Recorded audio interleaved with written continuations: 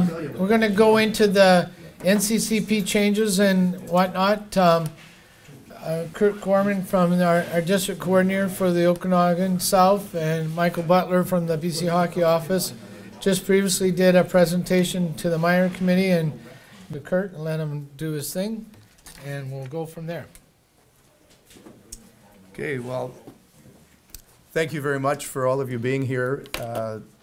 There's some big changes going on here as far as coaching goes, so I want you to feel free to ask questions so that we can help clarify those questions and be able to help you start in a good way this year with the questions that you're going to get from your coaches, because we've had meetings and we've discussed a lot of these things and we had a lot of questions, and it doesn't necessarily affect us per se as far as coaching goes, but it does affect your coaches. So I'm sure they will be coming back at you once you sort of disseminate the information to them with a lot of questions, and hopefully through our presentation we can answer a lot of those and that you will have that information. So as we go through the presentation, Mike and I will answer questions. Mike will give you a perspective from BC Hockey as far as how we're handling a lot of these things,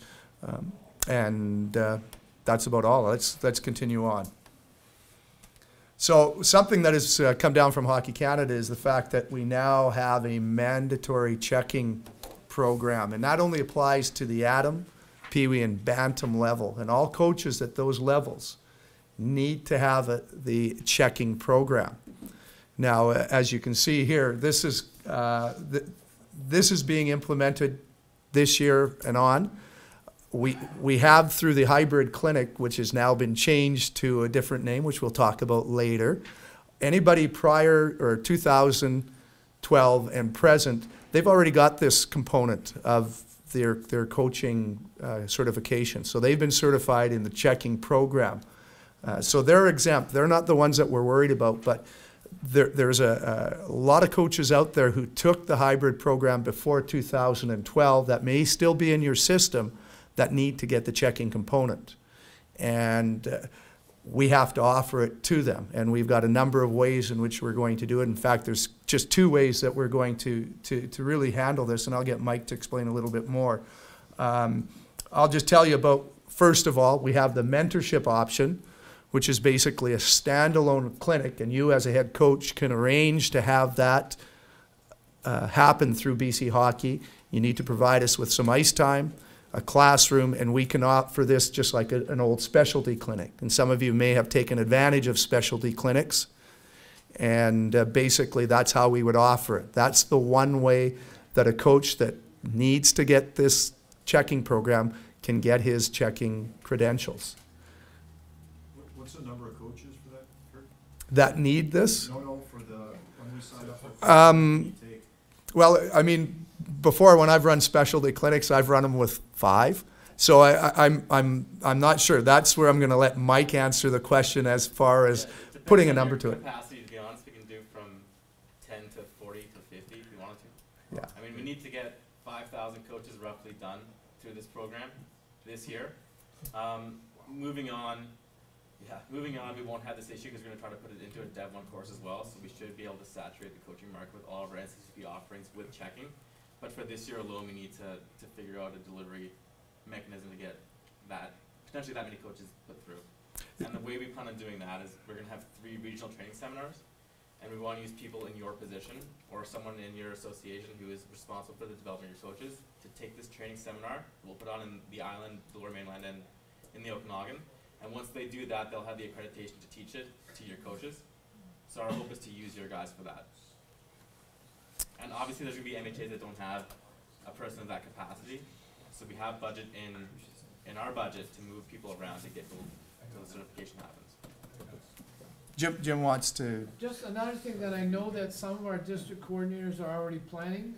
They're looking at saying, okay, when we offer a hybrid clinic, we're going to offer our hybrid clinic, and then we're going to do our checking module at the end of the hybrid clinic. And we'll set that up as a separate registration, so that then, and if you can get us a room that'll sit 60 people, we'll have 30 that'll take the hybrid clinic, and then 30 more can join in and take the checking module and then go on and do the ice session, so. They're gonna try to coordinate that, and that's like Mike was saying, the same with the intent is, the checking's gonna be added to the Div 1, so as well, with the development of one clinic, that can be an add-on as well. So it's there, and it doesn't have to be another standalone, but that's an inventory question I talked to you earlier. Yeah, that, who came in late and didn't get the sheet that's called the National Coaching Certification Program Updates 2004. They're on a chair in the back. And I'll say something quickly on that document. Yep. So that document we update every time we find out more information from Hockey Canada or figure out something for ourselves, and that's going to be constantly updated and put on our website. So it basically summarizes the logistical back end of all these programs. So we have a distribution plan every time it's updated to let your registrars know. So as we learn more and as more questions get answered on our end, we'll continue to update this document and sort of give that to you guys to work off of. Yeah. So just go ahead. Quick question: is this a motion that's going to be put at the AGM as a resolution? No, it is a resolution, absolutely, but it says this comes from Hockey Canada. Yeah. But there is a resolution to change one of our regulations. Yes. To the checking stuff. So what if it gets defeated? Is this all? That's a great question. I'm not sure. Yeah. And it's I mean, it'd be a lot easier for us to deal with it. I know. It's Adam, Pee-wee, and Bantam that we're dealing with right now. And just head coaches. Like just head we coaches. could put a motion to strengthen and say all coaches at every level, but at this point, it's not the case. Does that include house coaches? Correct. Yeah. Yeah. Adam, Pee-wee, Bantam, House, and Rep, head coaches, yes. Head coaches have to take. Or have it. Have to be certified in checking. Head coaches, recreational and representative level have to have checking. Okay, head coach. We haven't gone as far as making sure that the assistant coaches have it. Jason had a question here. I'll try to make sure that we get a fair chance to ask questions here. On the HCR, will it show up that they've taken this? Yes. So will it show that they've taken it if they've taken their hybrid? Like Yes. The coach can't remember when he took his hybrid? Yes. It'll show up. Everyone from 2012 on says hybrid checking. Yeah. Oh, that's okay. Yeah. It'll also show if they've done a specialty clinic. Yeah, it'll also show as a specialty clinic. So we So can pull that up and see exactly who. Not yet. no, not yet. What do you mean not yet? If you go in the HCR and the guy took Yeah. a hybrid in 2012, 2014, it'll show up in Yeah. the But you can't tell, there has been no specialty clinics, right? Yes, there has. There has Yes, I mean, I can go on to mine. Specialty goalie, and that does show up, so, but have there been specialty clinics? Yeah, but it's up to the MHA to drive them, right? We're not gonna go out there in the community and force you to have them. The mentorship program's always been a user-driven program where you request it and we run it. But that's on. We don't just come and put it on. So my question is, if a coach took the old coach stream and he is certified, but it doesn't say the hybrid checking, then he needs to take this, Correct. Yes. right? Okay. For 2012 ranges. Yeah. Yeah. Did we answer your question, Jake? Question?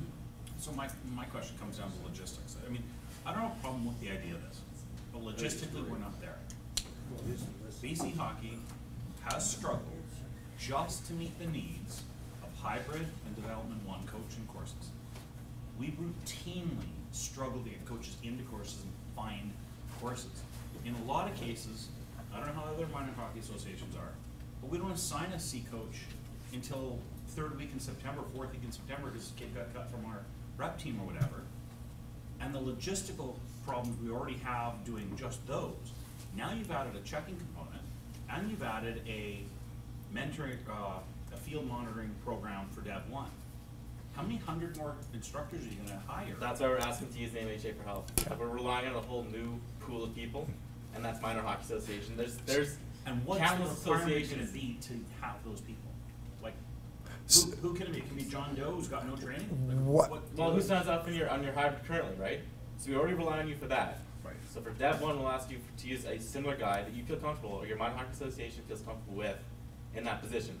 Same with checking skills. Is that And I get that MHAs won't have that, some won't have that, but we'll travel guys in for that if required. But most MHAs, to be honest, have a development director, have a coach coordinator who's capable of doing that job, and they already do that job as part of their position. So do you have a manual prepared to distribute to us so that we That can- is on its way, isn't it, Mike? Absolutely.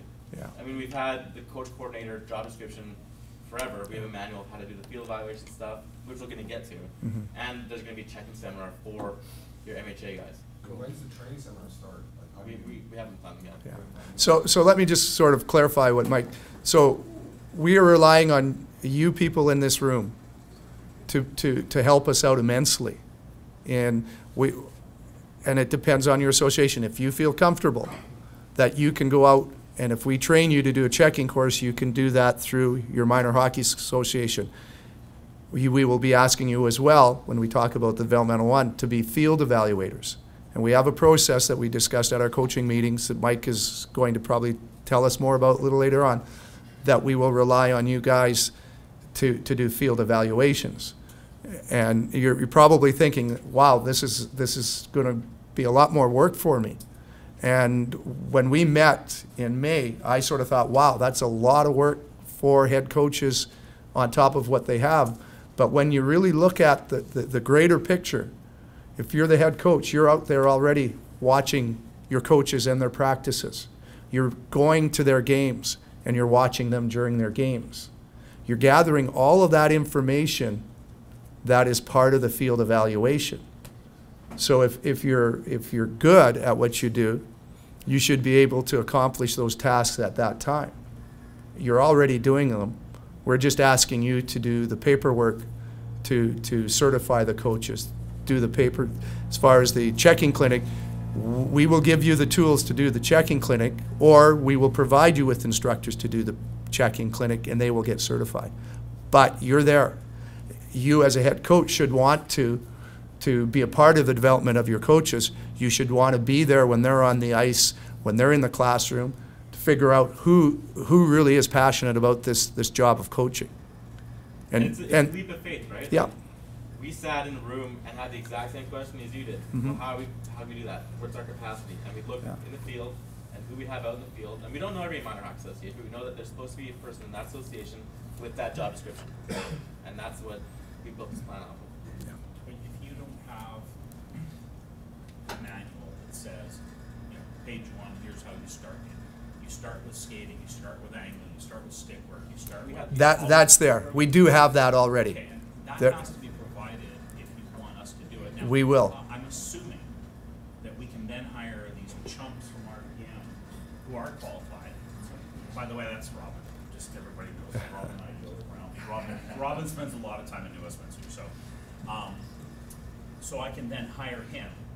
I provide the ice. He can give the checking clinic, and our coach coordinator can then sign off on these guys have attended a certified coaching clinic. Yeah. Yeah. We'll build a process around it. I mean, that's what If we you want to, like I look at if you want to pay an outside source, and if we've trained you, but you want to pay an outside source to give that clinic, by all means, I guess there's no problem with that, as long as they're certified to do that. Yeah. It's finding the certified people to do it, which is where I'm struggling, that I don't believe BC Hockey has. And it sounds like you're saying, okay, no, we're gonna offload it. Well, I'll tell you right now, my coach coordinator's a great guy. He's going through cancer treatment right now. He is not gonna be doing this.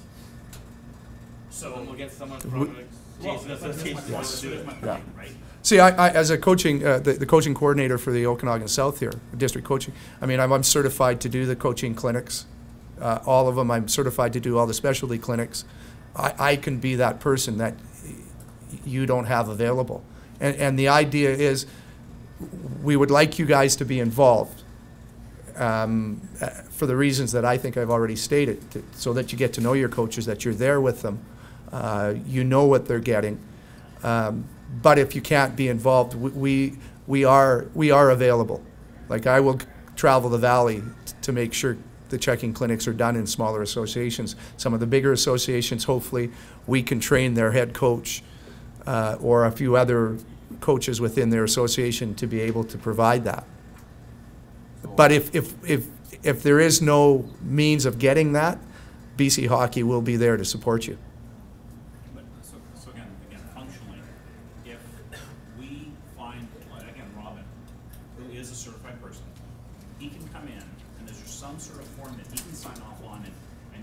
say 4 of our coaches certified? That process, I let Mike answer that one. The clinic process is the same thing as it would have been for a specialty clinic. No, I think what he's asking, you're asking, Yeah, I understand that, yeah, but if I wanna create it so that our coaches, the coaches, like a few of them, become qualified trainers. Oh, like instructors? Yes. So then what we'll do is we'll ask your Minor Hockey Association to nominate individuals to take the training seminar that we're going to put on, right, in Vancouver, so Lower Mainland, Okanagan, or up north, or on the island. And we'll take your nominations and we'll train those individuals. So is that cost going to be the association's cost? Or is We're going to do the seminar for no cost, we have it in our budget, but traveling down from wherever to get there will be on the dog. Or on the How long will that course be? We're looking at the weekend, maybe one day, maybe. So you can do a weekend course to create your own train. So what's the cost if you want to take the separate checking clinic? $20. $20. $20 per Yes. head? Yeah. So are we all clear on costs, how we're going to implement this through BC Hockey to you, the associations? And we're clear of the 2 ways, the specialty or the mentorship, instructional stream, the specialty clinic, and or the fact that during this year's Coach 2, which is the new hybrid name, during those clinics that if the association can provide us with more seats, people can come at the end. And we'll try, and I mean, this is where we need your help too, is that if Jason from Westside there, he wants me to do a Coach 2 hybrid clinic, I'm going to be really, really adamant that, hey, we want to train some guys in checking as well within your associations, and we get people from other associations that can I make sure that I have ice 3:30 in the afternoon, 3 o'clock at the end of the day, so that I can you can let all your coaches know that it's there, that we're not jumping it all over the place, that it's standard, it's easy, it's manageable for everybody. So we're going to, we're asking for you guys to cooperate. We're asking for you people to help us out with this too. Yes. Is it for a recreational and up to all teams? All teams. All teams at the Adam, Pee Wee, and Bantam level. Yes. One quick question. How much advance are we going to have to know when the courses are coming up? Just for preparation. Like, I hope it's not going to be a last minute. Well, every district coaching coordinator does a different thing. And Jason already knows when we've set our clinic dates. For the training, the training. Oh, sorry. Yeah, that's really important. I mean, you know, to get that prepared. I'll let Mike answer that It's a one. good weekend for it. Yeah. Last weekend. Yeah. Yeah. Well, like, no, we'll obviously No, get like, the- I mean, Yeah, this year would be last better week. than. I had nothing like, going on last weekend. Yeah, like sooner might Not be really. better than in the season and all this kind of No, stuff. absolutely. Before the season. We'll also do our best to get as much notification as possible and get it. It's, right now, we're at a catch-up stage. Because all coaches that you will be taking on, that'll be attending a hybrid clinic or attending a developmental 1 clinic this season and on in the future, they will automatically be getting the checking requirements. What we're doing with here is those that don't have it. So, again, it's really crucial for you to know who are we bringing in, who are our coaches, who has it, who doesn't have it. Because what Kurt needs to know from West Kelowna is, well, how many are you talking about? We have 5. We have 25. Okay, now we have 30 people already. You know, so once we can piece those numbers together, it'll help us a lot in being able to determine how many clinics how many are out there that we still need to catch up. Then after we roll for this year, then we'll be fine, because they'll always have that qualification. Craig? With a terrace, we got a lot of old school coaches. You say it's for head coaches only, we're gonna have to bring them back in. Now, what if a head coach can't make it, but the assistant coach can? Are they still gonna be eligible for provincials, or is it gonna, BCR gonna shut down, saying no? This is not eliminating teams from provincial. It should be. I'd have to find out for you for sure, but I don't know at this point. I don't think that'd be an issue. We don't know. No, I don't. That'll be something that we take down here and address it later. I mean, there's a million questions and like logistical items we haven't thought for a lot of these, so. He that's just why we're misses asking the you. course because it worked. Yeah, no. Come It's- March, we find out, yeah, sorry, you're ineligible. Yeah, no, we'll. For this season, could it be 1 coach on every team is required to have the That's Well, right the now, head it's still, coach. it says all heads. If the head coach can't, Can't. if there's one coach from every team that has the checking component, would that be an Usually just exemption for that this trainer, season huh? only? Yeah, good. Yeah, that has to go through them. Make that decision, No Dev one Hardly coaches have County's it. telling us to do this. We're trying Unless to they have implement hybrid. it to the best unless they have possible. hybrid. I believe that, So- my point is that eventually we'll catch up, because as all our new coaches come on board, they'll have this requirement. I mean, the other, just do one comment first, is we have to, 2012 to present, they have it.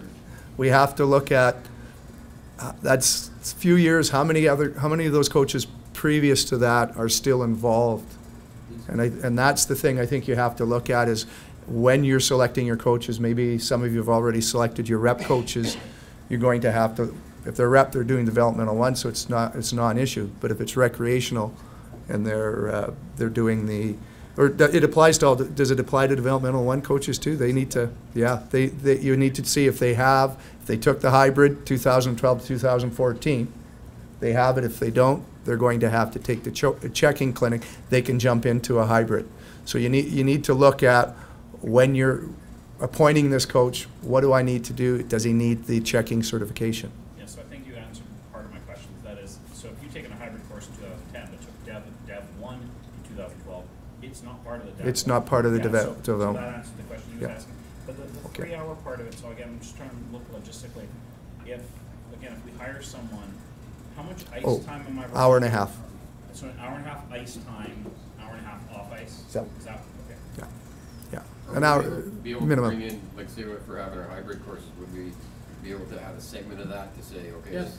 Yes. That's what I mentioned. Yeah, yeah. That's, we said having it later in the afternoon Okay.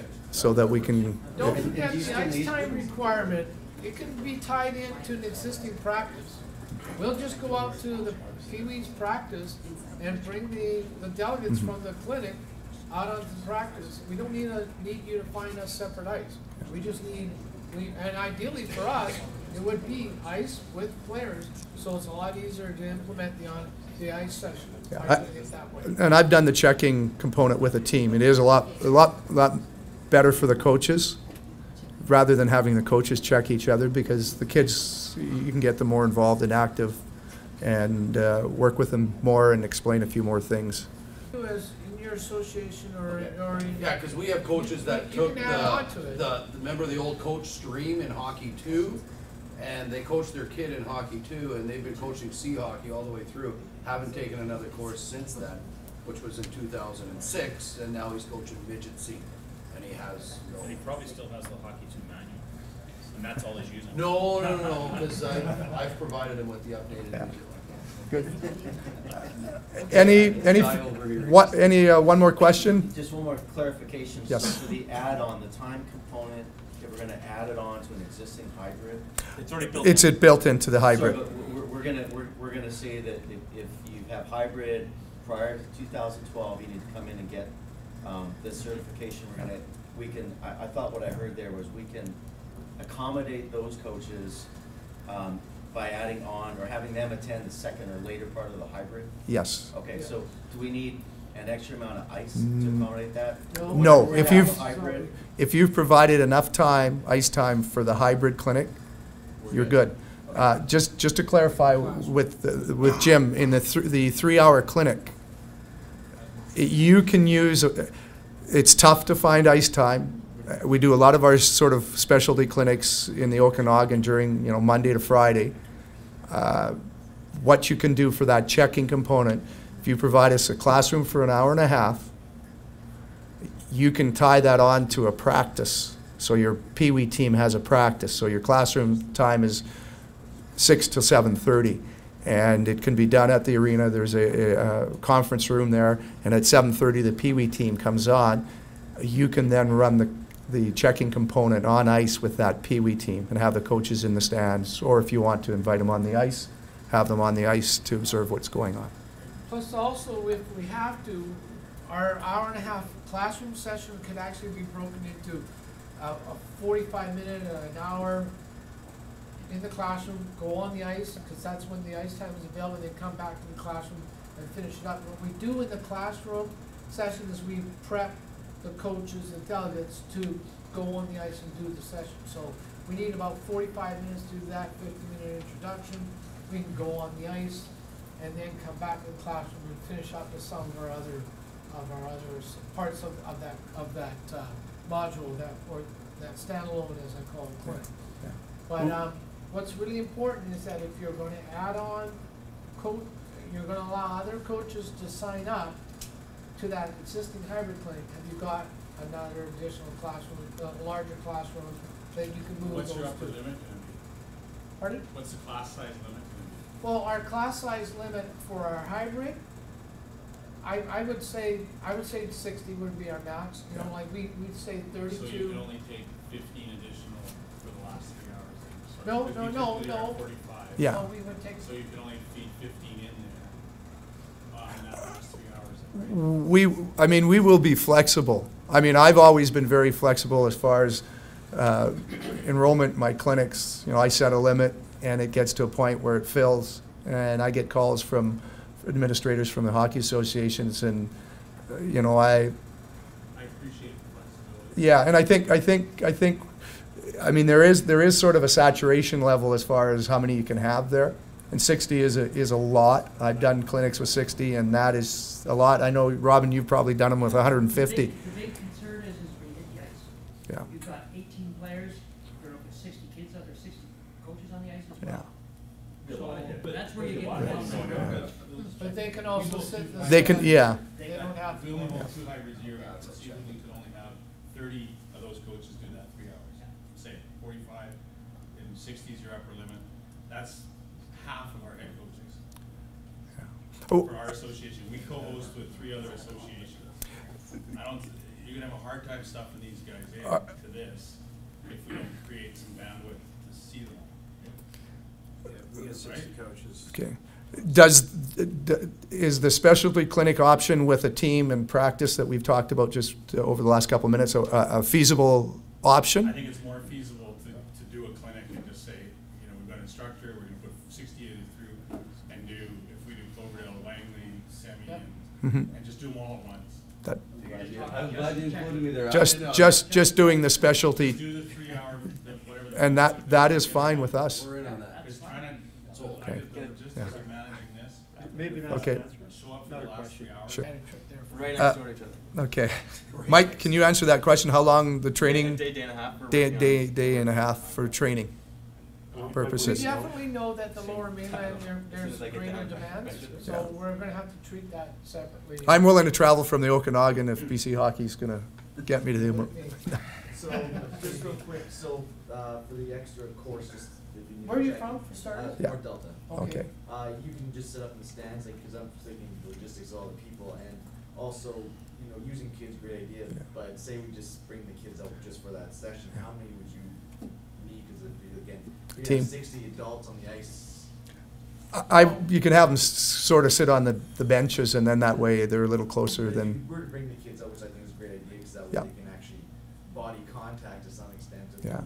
the full year, how many You're kids asking you how many actually? kids? How many kids do you I need? usually ask for a dozen kids. Yeah. Okay. Dozen team. I've done it with a team. I've done it with a dozen. Yeah, I mean, The players on the ice, coaches in the stand is probably the more Yeah. effective way to do it, and the instructors are. Is there a particular reason we have to do an hour and a half? The only reason I ask that is, I don't know about the rest of you, but our practices are an hour, our games are an hour and a half. Hour to I hour and a have to half, bump- we will live with an yeah, hour. an hour would be I fine. mean, an And hour. you know As what? long as, An hour makes it doable Yeah. under the model we were talking about, but an hour and a half, all of a sudden it messes up your schedule for.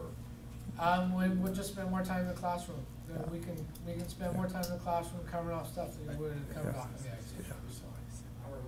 We allow the An hour's- flexibility and trust that with our district coordinator. What you're telling us, you'll be flexible, you just need our help. yes. Yeah, yeah. Okay, any other questions as far as checking goes? Moving on? Okay, let's move on, Mike. Here we go. So, as we have guys moving in from other provinces, and they come to you guys as head coaches or the associations, and they say, I've done the progressive coaching program 3, and you're going, what? We call ours hybrid, we call ours developmental 1, and everything. So Hockey Canada, along with the NCCP, have gotten together and they've decided to make it sort of standard uniform across the country that these are the clinic names. Okay, so that we don't have an Eric Blaze coming from Ontario and saying I've got this credentials and people are trying to match it up because there isn't any standardization in the name. So if you're looking here on your document, you'll see that the IP or initiation program is now called Coach 1. Okay, Intro to Coaching Trained. Okay, so the IP or the initiation is Coach 1 across Canada. We don't have an initiation program. We don't here in BC. So, not anymore. Which is unfortunate. Yeah. So the next level which we have and which was previously known as our hybrid coach level is now called Coach 2. Okay, and then if you see there the hybrid, or our name of hybrid, has now includes Coach 1 and 2. So our coaches are getting certified at both levels, 1 and 2, if they take the hybrid. The certification of these, if you look at that, they need to complete, as usual, the written document signed off by the head coach. So they submit to you as a head coach their practice plans, the information, you go through it and you sign off on the one piece of paper, and that is then sent to BC Hockey.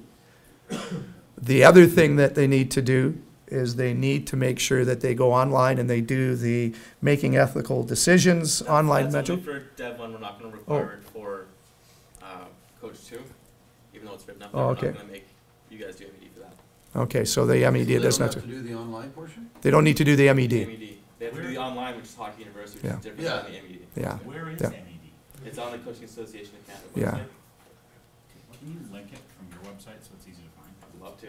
Actually, what's supposed to happen is So we can Ridiculous. scratch the that off of databases are here? supposed to Yes. merge together. Yeah. Pardon me? The databases are going to merge together at some point, and I've been I mean, I assured don't care if that. it's just a stupid link, it's trying to find things like Yeah. that, I get near it. impossible. Absolutely. Yeah. So we'll work on that. Okay, so we'll get that. So that was something, okay, so for the hybrid level, or the Coach 1 and 2 as we call it here in BC, and they will get certified. It'll say on the HCR that after they've completed it and been certified, they'll have their Coach 1 and 2. They do not need to do the making ethical decisions component to it. Okay, moving on into what we call the competitive streams. The intermediate, the old intermediate, is just going to be developmental 1. So any of you that have an intermediate designation, and it says that on your HCR, if you've seen that in the past, that will flip over to developmental 1. Okay, so any of those changes, and anybody who's taken the hybrid previous to this year, in your HCR, it'll have said hybrid, Coach Stream hybrid, and checking, it'll all flip over to Coach 1, Coach 2, I guess with the checking designation if they've done the checking. The checking will be independent of the two. Okay, it'll be independent of the two. For developmental 1, anybody to be certified, and realizing that when they complete the clinic, they are trained, they are not certified. There is the other components that they need to complete. And so that's something you need to make clear with your coaches. Just because you've taken the clinic doesn't mean you're fully eligible. You are eligible to coach that year and complete that year behind the bench. But in order to coach that next year, they need to make sure they finish their package. Okay, so in order to get certified, they need to finish the workbook, send that in. The next thing they need to do is they need to, they will have to complete the MED portion, which is called competition introduction, and they will also need to complete a field evaluation. So we're going to talk a little bit more detail on the field evaluation. So just for your new coaches that are taking your developmental 1 this year. So if you've appointed a coach and he says, I need to do the developmental 1, you need to tell him, take the course, finish the workbook, do a field evaluation, and do the MED component. And he will get certified. And realize there is a difference between being trained and certified. Trained, they're good for just that year. If they decide they want to coach the previous year, if they haven't finished all of those, I guess there is a little leadway on the field evaluation component. We'll see how that goes. We'll discuss that in a few minutes and determine from there. But they need to finish those 3 components to be certified. And the things that I'm kind of looking over at Mike, we did discuss a little bit at our meetings, and we're still not, I mean, it's a logistics thing again to get things done. Question, Craig? Yeah, it says here that developmental 1 prior to 2009. So if they have the developmental 1 prior to that, Correct. they would have to take the MED online. Just MED, yeah. Yeah. So they have to take that, so that's Yes. something we need to notify. And no Those field guys- eval, whereas anyone Yeah. from 2009 to now needs field eval and MED. Yeah. So it was, So if we have somebody took the developmental 1 in 2010, Yeah, they have to do a field evaluation and Yes. the MED. yeah. Prior, Why Yeah. is the line in the sand on the 09? I don't know. that's Hockey Canada. This is all developed by the Coaching Association of Canada, which is a Or- government organization. And they passed it down through Hockey Canada, and they built this, and they told us to make it feasible to our members. Yeah.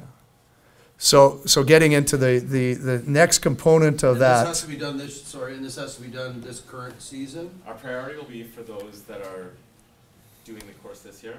But I mean, we'll have, like, realistically, we have to make some leeway for those coaches that aren't Well, gonna be able to have time to do it. Yeah, you have a guy that took developmental 1 Yeah. 4 years ago. Yeah.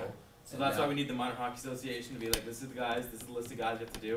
Okay. And I have to go see a practice with this guy. You do that practice and you send the evaluation sheet to me, which you're all trained for. There'll be an online training seminar for the person that's gonna be responsible for this. And they go out, evaluate the practice, which a coach coordinator would do or development director would do in the MHA. Formalize the document, send to us, and then he's good on that front. So you're And gonna then once- train okay. some person from this. Yeah, correct? why don't, I'll, Same as the other. That was my whole Finish my genius, that was my presentation genius and I'll thought, answer that, a you know, few the same questions. person can do all that, but Okay. realistically, if that's gonna work, I don't know your minor hockey associations, so I can't tell you if that person's the same, but when I came up with the idea of how to make this feasible, it was that same person. Well, are you Let- gonna have the training session the same time? Is the. I mean, the other training one? session is gonna be online for the field evaluation, Yeah, okay. so that can happen at any point. So maybe to answer a few questions, I'll continue with the presentation, and that's fine. So as we've alluded to, anyone prior to 2009, anyone, that includes me, who has a developmental 1, I need to go online and do the MED. Okay, there's no field evaluation needed for those coaches. So anyone prior to 2009. After 2009, field evaluations need to be done, and the MED needs to be done as well. How we discussed at our coaching committee meetings this will be done is there will be a webinar training program that, again, we're asking for your support as head coaches of minor hockey, coaching coordinators with your minor hockey association, that we're able to train you through this webinar, and you will be able to go out and do these field evaluations. Now, a lot of you are probably, I mean, and the field evaluation involves watching games It just involves watching one practice. and one practice. No games. No games? One practice. One practice, okay? So one practice, you have to go out, and I believe a lot of you are already at 2 or 3 or 4 or 5 practices of your coaches already. Remember, this is only for representative rep teams, and hopefully you can help us out. We will provide you with a webinar that will train you to do the field evaluations. I'll let Mike maybe explain a little bit more on that. Fill out the field evaluation, and then make sure your coach does his MED. And he will be certified, finally. Okay, For now. for now. Yeah, until next year, I come back here and do a whole bunch of more stuff on this. Any comments, questions? Yes, What if we have high-performance 1 coaches? Or advanced 1 coaches? we're gonna get to that part of the, okay, yeah. We'll move on to that question. Well, just, is it the coach.ca site that, Correct. Yes. And you access it through your locker profile. and it says there are currently no virtual courses scheduled, please check. I'm not gonna back. comment on the coach.ca website right now, or like, you But that's where phone we're on it. supposed to be getting? That's exactly how you do it, and we'll send information on how to do it, but I'm not gonna sit here and try to explain how that site No, no, works. but that's Yeah. where. Like Yes. live to you, because I don't know. Why don't we let him finish? Told you all at the start of Yeah. this, there's a lot of still. There's a lot lot- of unanswered yeah. questions. Let the poor guy do his. Thank you. So developmental too, there's a little note on there. In order to be certified, they must complete their D2 written assignment. Okay, and Not to make questions, but in development two, there used to be, part of our requirement in development two was you had to go online to take the ethical decision making. So has that been removed from development two now? No, it's right here. It's there. Oh, it is there? So Yeah. then, Yeah. the ethical decision making that coaches would have taken in the development two, the online course at the NCCP site, Yeah, would that be, is that the same one you're talking about that's now required for the Dev one? it was after 2010, right, when you took it? Yeah. Yeah. I would lose track of time, yeah, I think it was 2000, no, 2008. what they need to do. Moving on, let's go on to the high performance, as that question came up. Known as the advanced, before advanced 1, advanced plus theory 2. It's now known just as high performance 1 certified. Taking the clinic trains you again. In order to be certified, you need to finish the CAC multisport modules through the Coaching Association of Canada. You must also do the MED evaluation for competition level or comp development. Okay, And that person would have already done their field evaluation Yeah. as they're considered certified on this side. yeah. And so that's prior to 2010. So there's And then- not a lot of coaches that this would impact, but regarding the multi-sport modules, those are available through the Coaching Association of BC, and they involve things like leading drug-free sport, ethics and coaching and stuff like that, and those are actual sit-down in classroom courses. But the amount of coaches that that particular one will impact is so few that, I mean, it's not a huge concern.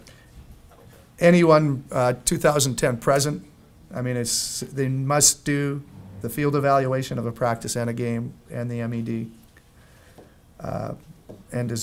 Do they need to do the CAC, the multi-sport? No, because that's included in the that's course. included in the course, yes.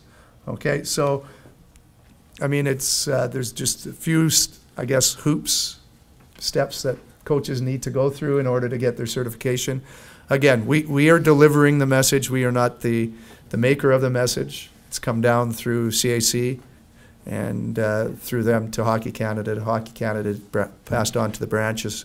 This isn't just happening in British Columbia. This is also happening across Canada. So it affects not just us, but other branches across Canada. Questions? I don't know if we need to go through any more of this. Any questions? CAC stands for? Coaching Association of Canada. MED, what's more time, Michael? Oh. MED. Making- ethical decisions. Yeah. Jim? Currently, so for high performance 1, you have to complete the MED for comp development.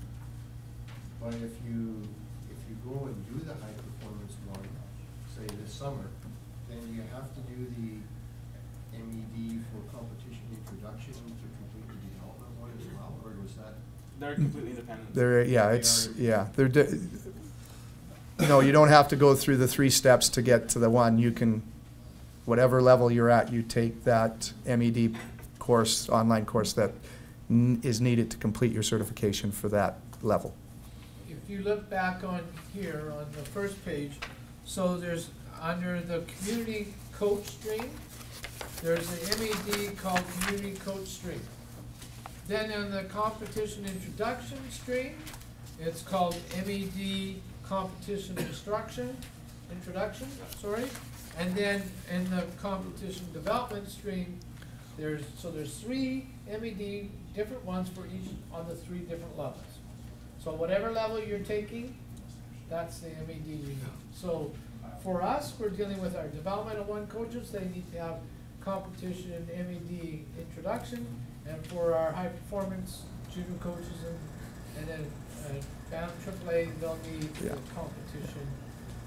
Is that the back of the room? Excuse me. At the back of the room. Back of the room. And I'll clarify Yeah. what MED is and how you do it. So MED is currently taught in Dev 1. It's a module in there. And taking MED, when they say that, means you're going online and taking a test where they'll give you a bunch of scenarios and you have to choose sort of which one's proper. And that's how it works. I believe if they've done the actual course, they can go right to the test part. If they want Yeah.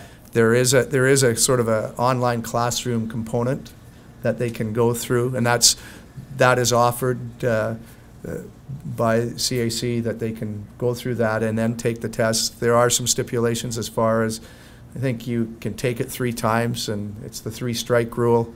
3rd strike, you're out, and is it 2 strikes? It says 2, and after that you have to take the course. Okay, after that you have to take. So it's like a challenge. So if they've done the developmental 1 clinic or the hybrid clinic, or not hybrid, the high performance clinic, they can then just go on and take the test, challenge to the test.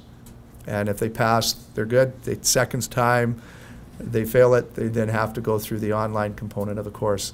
And there is a cost to that. I think after they've done the developmental 1 or the high performance 1, the test is free. If they have to take the course, $85, but okay. that's not, Yeah. Oh, it's. just make that full decision. Yeah. Don't bring this. So what you're saying, Mike, is if you don't pass. Yeah. Rethink your career as a coach. Yes, exactly. Should be a lawyer. Okay. And if on that document, you'll notice advanced 2 is high performance 2. So we're just talking about standardizing the names across the nation, and hopefully that you as a head coach, when guys come from other jurisdictions, they have a name that you're familiar with. Mike, Okay. is this information on our website now? Like, sorry, can I direct coaches to this? Not yet, no. But the goal behind this is because we get the information filtered from Hockey Canada, the Coaching Association of Canada, so we're going to constantly be updating it. And we have a communications plan to put it on our website as an active hyperlink that'll continually update, and we'll send information to your registrars when it has been updated or which portion's been updated. The HCR will get switched over as well, and as this says, that hasn't been done yet, and we're not quite sure how soon that's going to get done, but when it gets done, we're doing a bulletin on that, I believe. So you'll get your association will get a bulletin, or your district will get a bulletin saying the HCR is switched over, and now their new terminology is listed under the coaches. Will coaches have the ability now to go through the coach.ca to get, like they'll have 2 places for their qualifications to be registered with the Coaching Association of Canada as well as HCR? Yeah. And both, they'll all show the same things in theory. Standardized names. Pessimist. Okay, next slide. Let's see what's up next. We've kind of covered this. The couple things that I want to point out on this slide, more importantly, because we've talked about the certification. Where this is important is at your Tier 1 bantam and your midget and levels. And when we talk about the midget male, we talk about only the MMA, the Major Midget League, and the female midget league, that those coaches have to have their high performance certification. Okay? So those coaches at that level, and what it is Hockey Canada is making that mandatory so that they can compete in interprovincial championships and national championships. So one of the coaches, we talked about this at our meetings, one of your coaches has to be high performance certified. They need to be rostered to the team, and they will then qualify for the interprovincial or national championships that go on. Okay, and this is only at the Tier 1 level, bantam, and the major midget level. So Tier 2, it does not apply to. And all midget. Your Tier 1 midget, it does not apply to. It's only the major midget. Questions? If we're a Tier 1 association, whether, depending, say, if our NCCP Manatee doesn't play Tier 1, but we're a Tier 1 association. You do play Tier 1 for provincial. Yeah. Playoffs. Yeah, if you're a Tier 1 association, you will play in the Tier 1 provincial championship. Okay, if you're a Tier 2, you can move up to a Tier 1 level league. So back to the major midget, the male and the female, there are associations that are Tier 1 have their Tier 1 midget, and they're also part of a major midget area. Use the Okanagan because that's where we are. Only the major midget coach has to have that certification, the HP1 certification. The Tier 1 coach doesn't have to have the HB1 certification. Pardon? And only the head coach. Question? Same for females then too? Yeah, same for females. Yeah, I mean, we have a regional team here in the Okanagan for females. Their head coach has to have the HB certification. That, just for major female? Correct. Yeah, Not your for tier, tier one. not for your tier 1. As I said, the regional team, our regional Okanagan female midget team, that coach. Talking like a total of 17 teams. Yeah. So do the female Bantam A head coaches have to have it? If they If they're, provincial or yes, national championships, yes. yeah, any team that does. If it's a Oh, tier so it does 1, apply to female as Tier well. Yeah. Well, they don't call it tier one, that's why I'm What wondering. do they call it? Just Bantam A? Bantam A? Is that Oh. provincially or? That's is it provincially. Just provincially, there's only one in females, so it's called So- Bantam A, yeah. No, How the do only, the only teams, the only provincial championship that this will affect is our Bantam AAA Tier 1 provincial championship, which we've had 6 to 8 teams at over the last 3 years. Those coaches that are competing in that competition have to have this if their team is advancing. So But we have female teams. Yeah, no, that to answer your compete question, in I'll have to- female Yeah. I'll double check, but I'm quite provincial sure that they'll have, championships. they'll but have they to get don't it. go beyond BC. That's No, they correct. do not go to. Correct. Then they don't need it. Only teams that So are they're- competing Outside BC. Yes. outside BC. Yes. Female would. Yeah, unless In they go actual international. fact, the junior B is not on this list for that specific reason. The junior B play in BC, they play in a tournament provincial, or in Western Canada and that, but they don't play in a national championship like the Telus Cup Also, that they are, don't that are Yeah. major league teams, and the Royal Bank Cup that our junior A Yeah. teams play. Question, this gentleman, or answered? I should be able to figure this out, but I can't. So, I'm from Comax, excuse me, we have a Bantam A and a B team. Is it tier 1 or tier 2? Well, I don't, why do you know, that's why I'm asking the question. You're tier 2. You guys, I Yeah. believe you're We're Tier a two. Tier 1 Tier association, 1, yes, and you played in that Tier 1 league on the island. yes. Yeah. So to play Okay, in that sorry. league, you're gonna, Okay. you're a coach. I'm from Alberta. No, that's okay, If well, the excuse head me. coach has to have high performance 1 for this, what qualifications do the assistant coaches have to have? Just a hybrid? No, they would The be national champions. developmental one, yeah, yeah. So So assistants Dev 1, head coach, high performance, pardon me? Or HB1, they can have HB1. yeah, yeah. There's no limit, you can put your assistants through it as well. Yeah. Yes, Bolster your ranks. yes. So we're doing a high performance one this summer, and then we'll be doing more down the road to catch up, so it's saying that, same catch up necessity. Yeah, this is a much more, I mean, we're not affecting the US because we're a tier 2, but Yep. I guess functionally the question is, say you're an Abbotsford and, you rarely ever win a Bantam tier 1, and do they have to have that coach to qualify? No, but I'm trying to help. Yeah. Do they have to have the coach to play in the provincial? I understand they can't if they go beyond, but say they get to provincials, can they still play and win it, but they can't advance because they don't have this? You need to have a rostered, high performance 1 coach. So we're gonna be basically paying a few people just to be on rosters. Most Your associations, perception I could checked be the that. lower mainland, in fact, I think all associations have at least one person that can meet these qualifications pretty easily. You But put my that point is, person we're on the gonna get Bantam A around, roster. we're gonna get around this by putting people on rosters who are qualified, but they're not really the coach. You don't say. Really? Yeah. Sounds like it. If worse comes to worse, and you're in Yeah. that situation, I- that's a little bit of. I guess- I think that comes down to an ethical Yes. thing for your association. Yeah, that's not making very good ethical. Yeah, I myself feel that if you have a coach that has gone through the High Performance 1 training certification, and he is your head coach, then you do what you can to keep that guy around, and you wanna make sure that you don't have to use that loophole. That to me would be something that I would, I don't think, pardon? No, but part of my issue there is, Yeah. you can have your best coach in your association be a PBA coach. He can't get into the high performance one, he could course. Can he now? Yeah. See, we've, It needs to be, we We obviously Yeah. have to change and adapt our Yeah, system. just so we are, like Jim had mentioned, there is a HP1 this year at UBC at the 15th Correct, the through 19th. to the 19th. For any of your coaches that are interested, next year we're only offering one this year. Next year we offer two.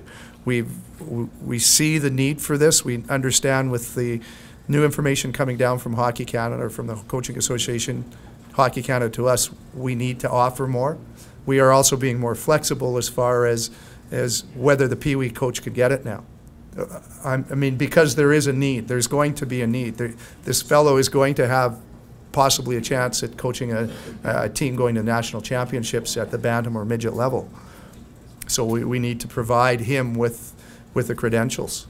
Okay. And delivery-wise, we're looking Yeah. at options to put some modules online, Yeah. run it over 2 weekends. Like, I know it's a stretch for someone to pay $1,500 in a week of work to be a volunteer coach in many cases, but that's the reality of the modules we have to satisfy to make that person at that level. Yeah. So is there gonna be any, is this grows and you add more courses, are you gonna look at the cost of this? Because we've registered 2 of our coaches to take HP1, $1,500 a pop for the week to take HP1. You know, we're getting the bills in the door, we're paying the bills obviously, but we're a Lower Mainland Association, so that's really all our cost is. If you're looking at bringing people, if other associations are bringing people down to the Lower Mainland, paying the $1,500, paying the cost of the week, you're looking at having to put out $3,000-4,000 to train an HP1 coach to coach a band and they want to. And is there any thought process that this grows and you've got some economies of scale and maybe those costs are gonna come back? I mean, we're looking at different delivery options, like modules online and what we can do to make it work. Right now, we don't make money on the program. It's a break-even program in terms of how it's operated. But I mean, as it goes forward, we'll need to see a bit different options. I guess we are. You're saying you're gonna run 2 next year, 1 this year, 2 the following year? Yeah. How many Bantam AAA Well, jobs are there in the province? They've got all their junior guys. Yeah, as of next year, the junior coaches have to have the HP1. So that's For a minor hockey setting, major midget is not part of minor hockey, right? So just looking at the Bantam Tier 1 AAA position, not that many. Is it? no.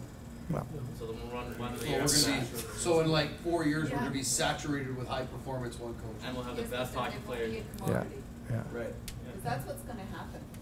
That's my concern, is these high-performance qualified and certified coaches are gonna become a commodity, and so many associations now are paying their rep non-parent coaches, even just an honorarium, that if they've got a coach coming in and going, I've got high performance, that's a commodity. And that is a real concern for me when you're looking at the minor setting, and that's the concern I have, that there's a disconnect between Hockey Canada and the volunteer minor association. It is a disconnect, because they don't realize that there's guys that are gonna go get that high performance. And it's expensive, like he says, and some of the associations are saying, how can I do it? And we pay for this guy, and next year, gee, you know, next door is offering them $3,000 or $5,000, and we can only afford $3,000, and we've paid for his course, cause I've said, pay half now, and the other half when they become that certified high performance coach at the end of their second year coaching in your association. And at least you've got something back from them, but Yeah. No, No, that I- was the first it's- thing I heard. I was in Toronto for some meetings. That was the first thing I heard from Ontario Hockey Federation, is that it's going to drive market prices up for coaches. it's gonna become out of the market for us. Let's, yeah, let's, those are sort of questions I think that later on probably can be discussed, whether it's in this meeting or other meetings. So, moving on to mandatory certification for minor recreational coaches. So this isn't anything new. BC Hockey has been asking that all sort of recreational coaches, as we say here, non-carded coaches, that they have their hybrid, or as we will call it now, Coach 2 certification. The only change here for you to understand is that sort of policing this will now be done through BC Hockey, that we will be in charge of checking the rosters to make sure that the roster has a carded coach on it. We will be the ones then sending the information off to the MHA. telling them that they have a non-carded coach, Or non-certified carded coach, or on their bench, and that things need to be done. Who did it in the past? Just so I- It'd be up to the minor hockey association, Yeah. the way the It's just regulation up to is the written. minor No, hockey. the Lower Pacific Mainland Coast Yeah, District. yeah. Some Uh, of the Yeah, Coast did. That's Yeah, right. Pacific Coast does it down there. I know Omaha did it up here in the Okanagan. They were the ones that would be checking the rosters. Island does it. So we've taken that away from those boards, and we've taken it on that we will now be in charge of that. Yeah, so we'll have to.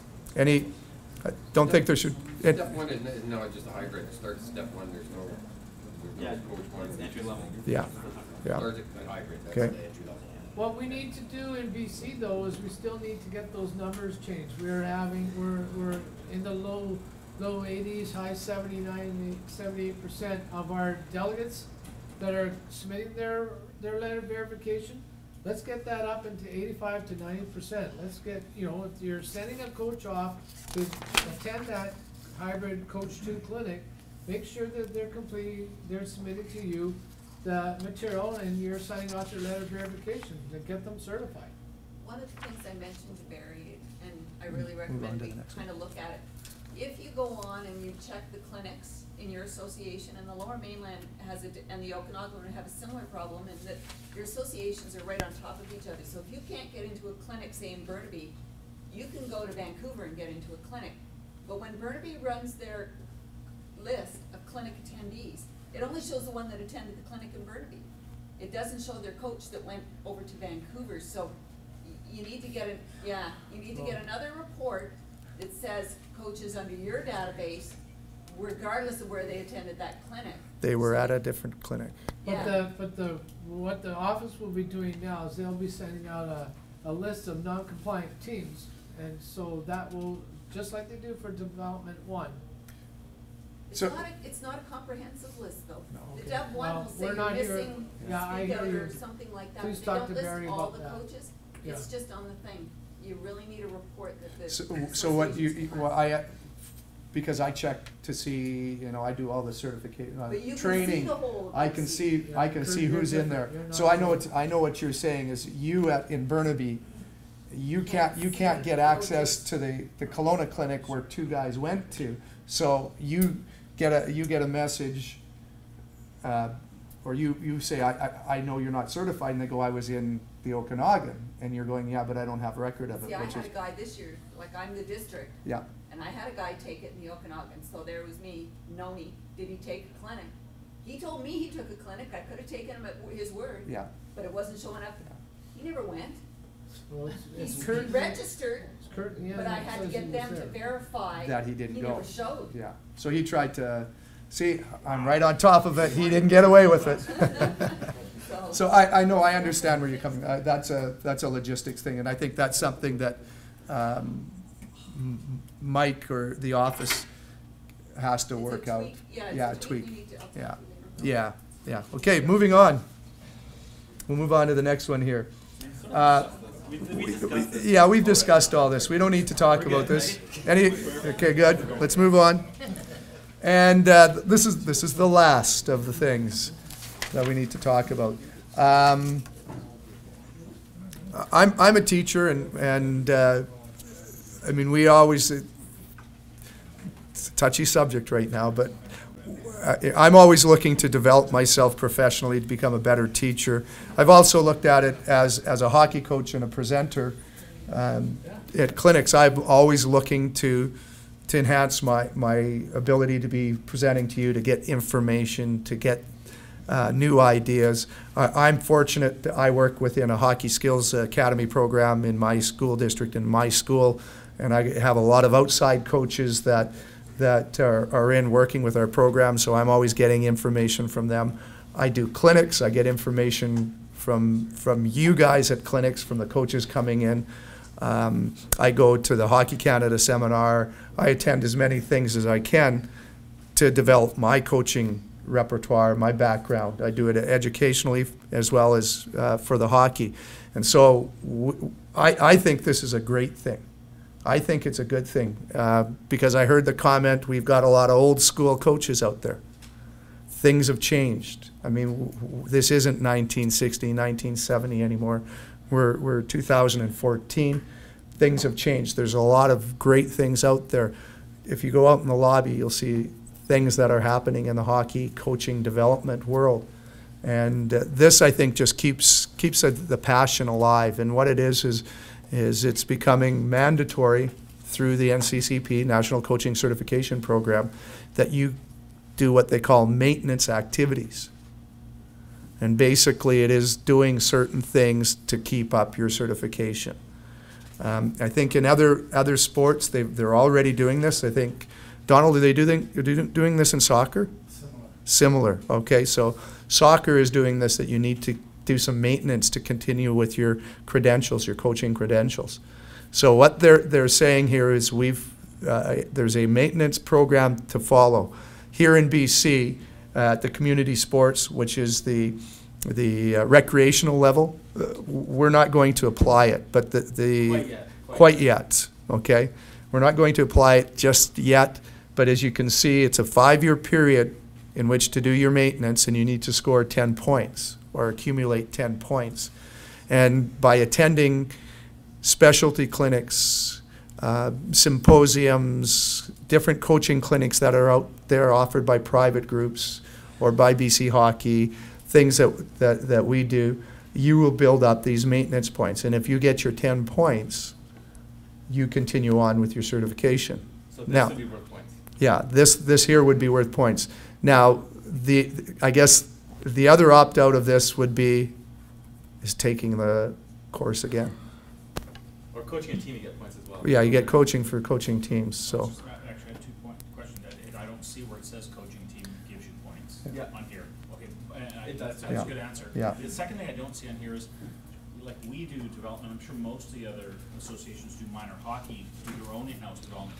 Could you not develop some sort of form that gave points for 1 hour? Because we do a 1.5 hour clinic every month for coaches. Excellent. So could we build that into this and have a form our coach coordinator can sign off on and our registrar can file? I mean, and that's what I guess that's what we're looking for is, and I think it's information that maybe some of the smaller associations are going, oh, okay, well, maybe I need to start doing that with my coaches, some of the other associations, to keep them current and saying, hey, you need to do this maintenance. I'm going to offer a few, hour-and-a-half sessions throughout the year, and you will get your points, and that'll keep you certified. What if your job is, like, I'm at my own company and a hawk company, so I do training developments? Do I get points for that, or? We'll have to Yeah, it's new to us. I know we discussed it at our meetings. Not this year we did, but even previous, and we were coming up with, well, how do we get guys points? What are the things that are acceptable? And we've kind of come up with a framework of where to get these points from, and we've put it down there on paper. But yes, that's something that BC Hockey, we need to decide whether, yes, do we give you points for that? Yes. So do we need pre-approval from you to determine if that? To get points, it would have to go through us, absolutely. Yeah. So we got guys want to do this clinic, get you to give it a thumbs up or thumbs down before they. I mean, it should be more formalized process than the thumbs up, thumbs down system. It'd be something. And Like put it on Twitter. It'll get retweeted, you're good to go. It'll come to the point where we do like a sport quality observation of your conference, of your development program to deem how many points you're going to do. But we're just still developing all that kind of stuff. Are you going to consider having companies who are registered through BC Hockey, and again, I'll use RPM because they're the ones we use primarily, RPM's registered to provide X amount, so all we have to do then is put in service provider was RPM, this is the time frame, and these coaches did this. Okay. Is that something you're contemplating? Yes. Is that something you're contemplating? Donald? Can we give points as instructors? Yeah, Yeah. we get one as an NCCP. Yeah. Sure. And as a district coach coordinator, as a member of a coach committee, Sure. all that kind of stuff. When does it start? It started in January 1st. 2014. Yes. So you're on the clock. Yeah. It seems pretty fluid for something that started. Yeah. Tell me about it. Yeah. It seems pretty fluid for something that started. Just a quick question. Yes. So, is there, it started now. Correct. But, so there's that 5-year period, so some 5 years from the time at which you obtained your. No, January 1st, 2019. Regardless of when you attained it. Yeah. So my 5 years starts January 1st of this year. Okay, so all the continuous improvement and all the courses and all the training you've done since your high performance one taken 2 years ago is irrelevant in this. Correct. Brand new, there's been no. I'm given 5 years to accumulate that now. So, It's so a valid point though, it's fair. yeah, so a Yeah. person's taken 5 specialty clinics in the past 2 years. Yeah. That's irrelevant. I mean, we have to look Yeah. at that, it's a good Yeah. question, actually. But right now, the way it's written and the way it's come down from the CAC is that they didn't recognize specialty clinics until this year. Yeah. So we have to go and fight that battle with them through Hockey Canada. Is this gonna be on their profile, Mike? Yeah. So you it's think good. I think everybody it's a in good this fight. room is gonna get 3 points today? Well, how long are you in the room for? If Based they on- register- It's an hourly basis, so Let's make it 3 hours. we'll have to do something. We have registrations and stuff like that, so we'll have to. I'm not going to go over, so it doesn't apply to the community, but the competition, Developmental 1 and HB 1, these are the coaches that need to start accumulating. Mike will make that decision on when the recreational coaches have to start getting the points. Sorry, it doesn't count for, Non-carded. Non-carded, your community sports, your recreational, hybrid, Div 1 coach. coach 2. It's Div 1 and high performance 1 coaches are the ones that need to start to get their points now. Okay. Would you be able to email this PowerPoint? Yes, we're working on that. Okay. Question in the back? Yeah, just for developmental, for HB1, so I took my HB1 last summer, and right now the coach is like 50, my post task, now that's after January 1st. Was any of that, those hours applied to this? Hours doing what? The post task? No, it's No. part of the course. It's part of the course. That's part of the course. So is the course up because it was done before January 1st? Once you get certified is when it's gonna start. I would get the points for that? Correct. And Sean, back to your point, this might be just a me conversation, but I asked Hockey Canada the same thing, because right now our course options that we have in mentorship are limited, so we can't ask guys to take the same thing every year, but apparently they've developed a whole new stream of development programs. Yeah, I mean, I'm looking at the list here, right?